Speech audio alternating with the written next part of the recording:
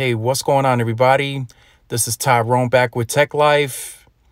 And in today's video, I wanted to talk about the DSS technology that's been talked about for some time now in the industry, and that this technology is going to be used to bring 5G to the market. Now, in the Q4 earnings call, Neville Ray stated that it's going to be a tough year for the DSS technology, and Ericsson is here to defend the technology because they say it works pretty good. It's pretty solid. But right now, from a vendor standpoint, the only vendor that's ready out the gates now is Ericsson. That's the reason I think T-Mobile is trying to downplay the technology, because other than the West and East Coast, a large part of the network is Nokia, and Nokia is not ready with DSS. And then another carrier that said they weren't going to really utilize DSS is Sprint, but that's because they have enough spectrum to split between 5G and LTE. So they're kind of, they're good to go.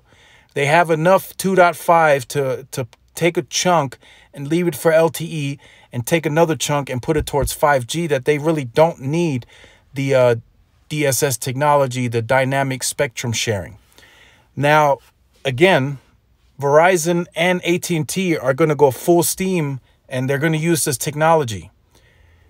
In terms of where the networks are these days, and where Verizon is today and where At&T is today, I would have to say I would believe them over what the other carriers are saying, because they have the larger networks.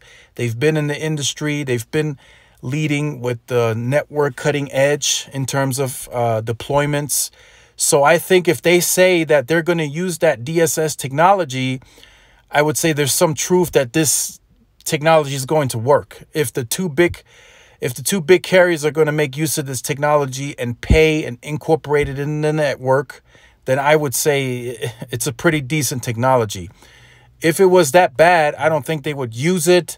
So I just think there are some issues with T-Mobile and Nokia not having this technology ready yet. They did release a statement saying they would have it ready sometime in 2020, but no idea when that will be. That will also, in fact, hold back Verizon a bit, because Verizon does use Nokia, but Verizon has been known to very aggressively come at these vendors and say, look, if you don't have this ready, then I'm going to rip out your panels and put in some other vendors. They've done it before in Vegas. They've ripped out the entire Nokia platform, put Ericsson. So Verizon has the money, and they're aggressive enough to do so. On the other hand, T-Mobile is not really that, they're not that cash friendly to really rip out an entire network platform and put in a different one. So there's just like I said, there's a bit confusion on that part, but Ericsson is ready. They're saying now they have Swisscom, Telstra, Ooredoo, and Play. They're using the DSS technology, and it says here as of Q1, they're ready. They're ready with the technology. They're ready to go now. So in markets where Ericsson has radios up and running, and they are the choice of vendor for the carriers, be expecting to see DSS this year. Q2, Q3, potentially that's when it could be turned on. And it seems it's all but a software upgrade from here on out. So I just wanted to share that with you guys, just to get you guys a bit understanding on this, where this is going.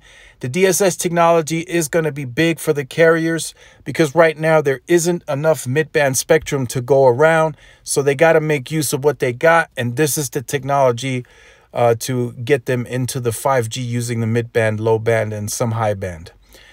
If you are new to the channel, make sure you like, share, subscribe. Also, hit the notification bell so you are notified when I upload content. Also, make sure to follow my Twitter. YouTube has dropped the ball.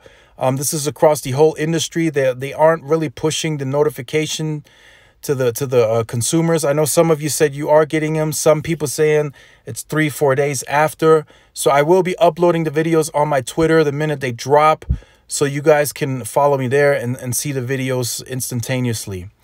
And this is Tyrone with Tech Life, and I'll see you guys in the next video. Peace.